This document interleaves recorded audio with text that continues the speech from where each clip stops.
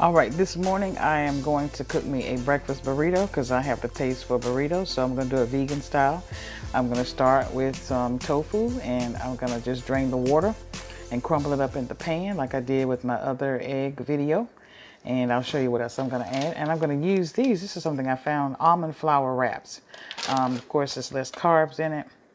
And you can get 2 of them for 190 calories. All right, so I'm going to also put 2 sausage patties, vegan sausage patties in the pan as well, because I'm going to actually grind them up and put them inside of the tofu egg. And I used, this is one of the best brands I found, Beyond Breakfast Sausage. All right, I also used a pat of Country Crock plant-based butter with olive oil. All right, this sausage fries just like regular sausage. It's just not meat, and it smells just like sausage. All right, as you can see, I took the sausage out. So now what I'm getting ready to do, so that the tofu has a sausage taste, I'm going to go ahead and move the tofu over into the sausage juice and mix it together and start adding my seasoning. All right, I'm going to show you all the seasonings that I'm going to put in it. I love, love, love nutritional yeast. It has kind of like a cheesy flavor.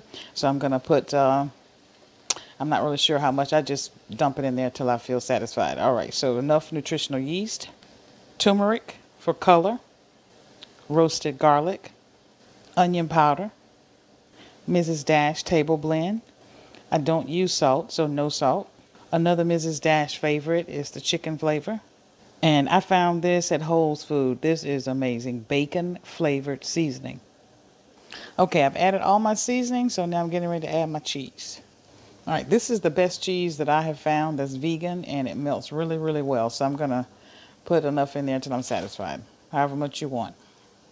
All right, I cut up some onions that I'm getting ready to put in the pan so they can get soft. I cut up my sausage, and I also have some spinach mixed with some other type of greens. Okay, my onions have cooked down some, so now I'm getting ready to add the sausage.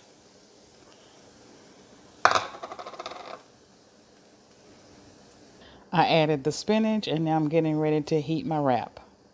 You're going to heat it on medium heat for about 15 seconds on one side, then flip it and heat the other side.